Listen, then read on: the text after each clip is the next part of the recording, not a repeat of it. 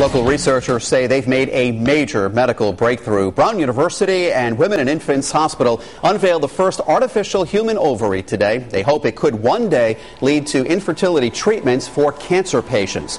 Eyewitness News reporter Catherine Sotnick joins us now live in our studio with a story that's new at 6. Well, researchers say making an artificial ovary is an extremely difficult process. They're actually made from other ovaries removed from women, which are hard to come by.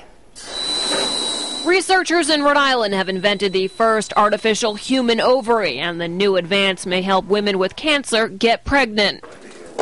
Dr. Sandra Carson is a professor at Brown University and a director at Women and Infants Hospital. She says a woman's eggs can now mature in the artificial ovary instead of their own. We have now matured an immature egg into a mature egg right in the culture laboratory. Here's how it works. Doctors take the eggs out of a cancer patient before chemo or radiation. They're then placed in the artificial ovary in the lab, and then when the woman is ready to get pregnant, they're put back in the woman.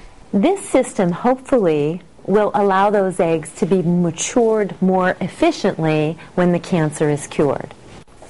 And Dr. Carson says the artificial ovary will also help with other infertility research. I'm Catherine Sotnick, Eyewitness News.